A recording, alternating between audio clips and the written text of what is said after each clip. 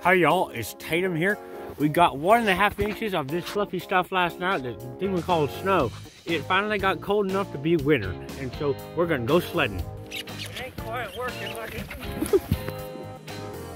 Miracle! Oh now, you sweet dog, you gotta have your ski goggles on before we go, okay dog? America! Man, I must be getting old. These ski poles ain't what they used to be. Mr. Cameraman, get out of the way! Oh my goodness. Mr. Cameraman, I'm so sorry.